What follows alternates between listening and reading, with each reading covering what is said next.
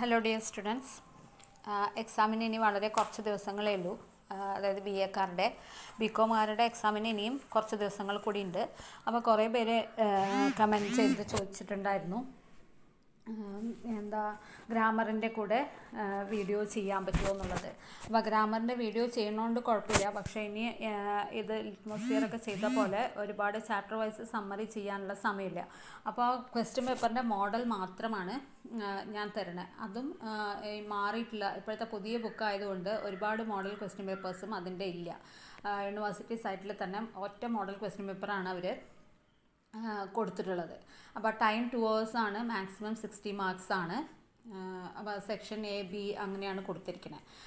അപ്പോൾ അതിൻ്റെ ആ ക്വസ്റ്റ്യൻസും അതിൻ്റെ ആൻസറും കൂടെ ഞാൻ ഇന്നത്തെ ഈ ഒരു ഗ്രാമറിൻ്റെ വീഡിയോയിൽ ചെയ്യുന്നുണ്ട്. അപ്പോൾ ഇത്രയും മാത്രമാണ് ഞാൻ ഈ ഗ്രാമറിനെ ബേസ് ചെയ്തിട്ട് ചെയ്യുന്നുള്ളൂ കേട്ടോ. പിന്നെ ലിറ്റ്മോസ്ഫിയറിൻ്റെ ബാക്കിയുള്ള ചാപ്റ്റേഴ്സും കൂടെ ഇടുമോ എന്നുള്ളത് കുറച്ച് പേര് ചോദിച്ചിട്ടുണ്ടായിരുന്നു. അപ്പോൾ ബാക്കിയുള്ള ചാപ്റ്റേഴ്സിൻ്റെയും കൂടെ സമ്മറിയും ചെയ്യുന്നുണ്ട്.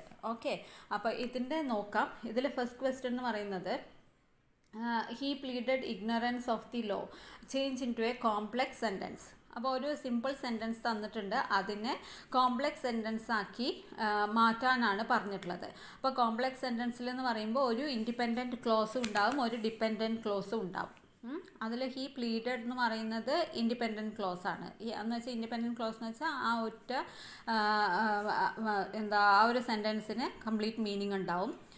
ഡിപ്പെൻഡൻറ്റ് ക്ലോസ് എന്ന് പറയുമ്പോൾ വേറൊന്നിനെ ഡിപ്പെൻഡ് ചെയ്യാതെ അതിന് മീനിങ് ഉണ്ടാവില്ല. ഓക്കെ, അപ്പോൾ ഇവിടെ he pleaded ignorance of the law എന്ന് പറയുന്നുണ്ട്. അതിൻ്റെ ആൻസർ എന്ന് പറയുന്നത് he pleaded that he was ignorant of the law. He pleaded that he was ignorant of the law കേട്ടോ. അപ്പോൾ അത് ആൻസർ എഴുതി വെച്ചോളൂ. ഫസ്റ്റ് ക്വസ്റ്റ്യൻ്റെ ആൻസർ ഒന്നും കൂടെ പറയാം. He pleaded that he was ignorant of the law. ഇനി അടുത്ത ക്വസ്റ്റ്യൻ എന്ന് പറയുന്നത് neither of them dash ready to undertake the journey. അതിൽ use the appropriate form of ബിയുടെ ഫോമാണ് ചോദിച്ചിരിക്കുന്നത്. അപ്പോൾ neither of them was ready to undertake the journey. Was എന്നതാണ് അതിൻ്റെ ബിയുടെ കറക്റ്റ് ഫോം. അപ്രോപ്രിയേറ്റ് ഫോം എന്നുള്ളത് വാസ് ആണ് അവിടെ വരിക. പിന്നെ അടുത്ത തേർഡ് ക്വസ്റ്റ്യൻ എന്ന് പറയുന്നത് it was dash A Sunny day dash January that she got married. അവിടെ പ്രിപ്പോസിഷൻസ് ആണ് ചോദിച്ചിരിക്കുന്നത്. അപ്പോൾ പ്രിപ്പോസിഷൻസ് എന്തൊക്കെയാണ് എന്ന് നിങ്ങൾക്ക് അറിയാമെന്ന് വിചാരിക്കുന്നു. അതിൽ ഫസ്റ്റ് ബ്ലാങ്കിൽ വന്നിട്ട് it was on A Sunny day in January that he got married. അപ്പോൾ ഓൺ എന്നുള്ളതാണ് ആദ്യത്തേത്, ഇൻ ആണ് രണ്ടാമത്തേത് കേട്ടോ. ഇനി fourth one no other metal is as precious as gold. ഗോൾഡാണ് ഏറ്റവും പ്രഷ്യസ് ആയിട്ടുള്ള മെറ്റൽ എന്നാണ് അവിടെ മെയിൻ ചെയ്യേണ്ടത്. അവിടെ സൂപ്പർലേറ്റീവ് ഡിഗ്രി ആണ് യൂസ് ചെയ്യേണ്ടത്. അതായത് കമ്പാരിറ്റീവ്, സൂപ്പർലേറ്റീവ് അങ്ങനെ ഡിഗ്രീസ് ഉണ്ടല്ലോ, ഡിഗ്രീസ് ഓഫ് കമ്പാരിസൺ. അപ്പോൾ ആ സെൻറ്റൻസിനെ എഴുതേണ്ടത് gold is the most precious metal. അപ്പോൾ കമ്പാരിറ്റീവ് ഡിഗ്രി പറയുമ്പോൾ മോർ ബ്യൂട്ടിഫുൾ അങ്ങനെയൊക്കെ ഉള്ള കാര്യങ്ങൾ പഠിച്ചിട്ടുണ്ടല്ലോ. അപ്പോൾ മോസ്റ്റ് എന്ന് അവിടെ ചേർക്കണം നമുക്ക്. അപ്പോൾ gold is the most precious metal എന്നാണ് അവിടെ എഴുതേണ്ടത്. ഇനി അടുത്തെന്ന് പറയുന്നതാണ് that must have been A dash experience. Terrify എന്ന് കൊടുത്തിട്ടുണ്ട്. ടെറിഫൈഡ് അപ്രോപ്രിയേറ്റ് ഫോമാണ് പറഞ്ഞിട്ടുള്ളത്. അപ്പോൾ that must have been A terrifying experience. Terrified correct form എന്നുള്ളത് ടെറിഫൈ. ഇനി അടുത്തത് he had close the window. അത് പാസീവ്, ഇത് ആക്റ്റീവിലാണ്, പാസീവിലേക്കാക്കി മാറ്റണം. അപ്പോൾ അവിടെ എങ്ങനെയാണ് the window had been closed by him. The window had been closed by him. ഇനി അടുത്തത് seventh question the proposal was accepted by dash unanimous vote. അവിടെ appropriate article A and the എന്നുള്ള articles പഠിച്ചിട്ടില്ലേ, definite and indefinite articles ഒക്കെ. അപ്പോൾ അവിടെ A എന്നാണ് വരിക. The proposal was accepted by A unanimous vote. ഇനി അടുത്തത് eighth one hardly had I reached the station dash the train steamed of. അപ്പോൾ ആ സ്റ്റേഷൻ എത്തുമ്പോഴേക്കും ട്രെയിൻ പോയി എന്നാണ് മീനിങ് വരുന്നത്. Use the appropriate connective. അപ്പോൾ ആ കണക്റ്റീവ് വേർഡാണ് അവിടെ യൂസ് ചെയ്യേണ്ടത്. സ്റ്റേഷൻ എത്തുമ്പോഴത്തേക്കും ട്രെയിൻ പോയി. അപ്പോൾ hardly I had reach the station when the train steamed of. അപ്പോൾ അവിടെ വെൻ എന്നാണ് വരിക.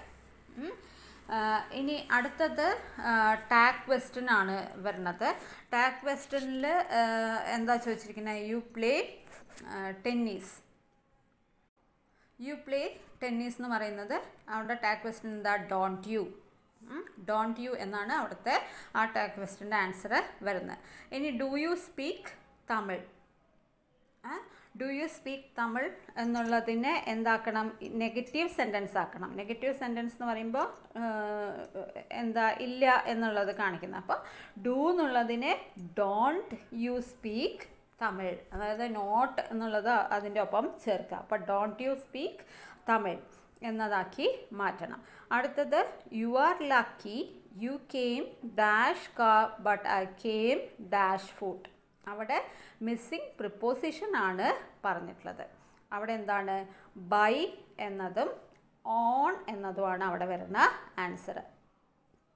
എന്താണ്? You are lucky you came by car but I came on food. ഇതാണ് ഇതിൻ്റെ ആൻസേഴ്സ് വരുന്നത്. ഇനി അടുത്തത് it dash rain to night.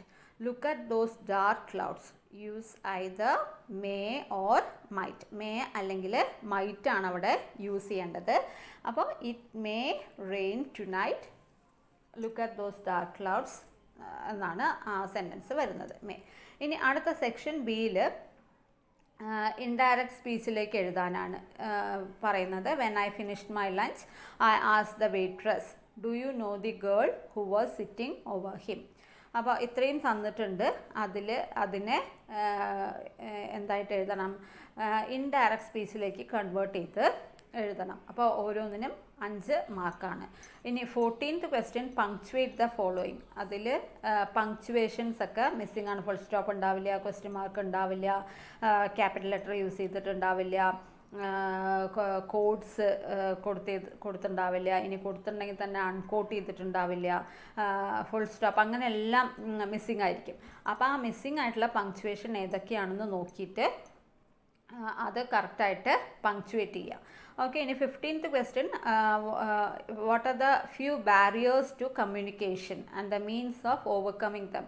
നമുക്ക് കമ്മ്യൂണിക്കേറ്റ് ചെയ്യുമ്പോൾ കുറേ പ്രശ്നങ്ങൾ വരുന്നുണ്ട് അല്ലെ, തടസ്സങ്ങൾ വരുന്നുണ്ട്. അപ്പോൾ ആ ബാരിയേഴ്സ് ഓഫ് കമ്മ്യൂണിക്കേഷൻ എന്തൊക്കെയാണ്, നമ്മൾ എങ്ങനെ അതിനെ ഓവർകം ചെയ്യാം. അപ്പോൾ ഒരു 5 മാർക്കിൻ്റെ ക്വസ്റ്റ്യൻ ആകുമ്പോൾ നിങ്ങൾ ആ ബാരിയേഴ്സ് ഓഫ് കമ്മ്യൂണിക്കേഷൻ എന്തൊക്കെയാണെന്നുള്ളത് ഒരു പാരഗ്രാഫ് ക്വസ്റ്റ്യൻ്റെ ആ ഒരു ലെങ്ത്തിൽ നിങ്ങളത് എഴുതണം.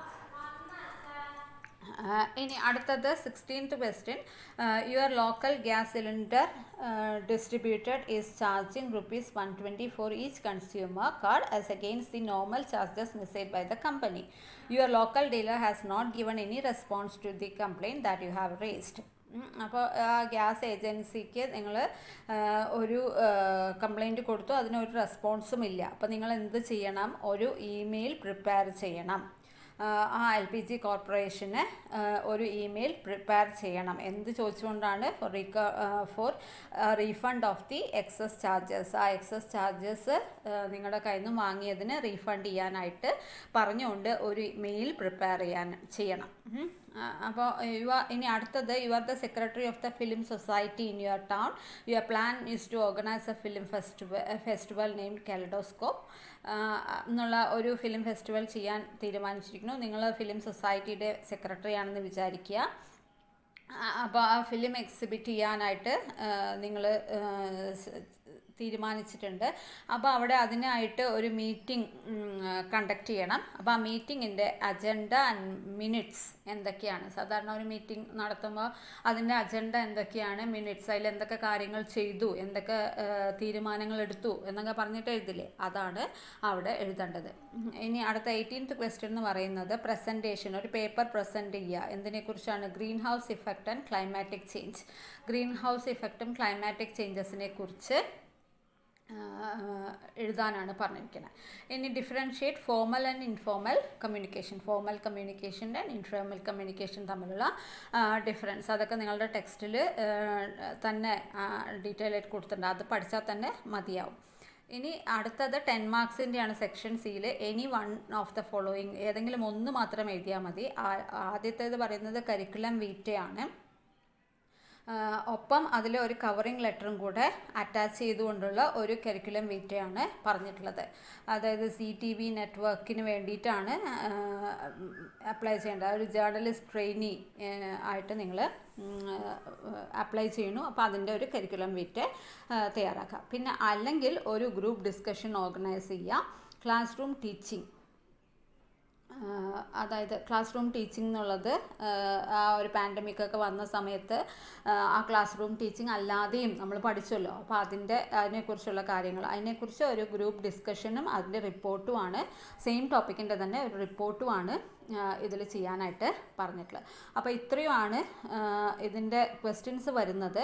ഇതിൽ നിങ്ങൾക്ക് സീലിംഗ് ഉണ്ട്, അതായത് സെക്ഷൻ ബിയിൽ സീലിംഗ് ഉണ്ട് 30 മാർക്സിൻ്റെ.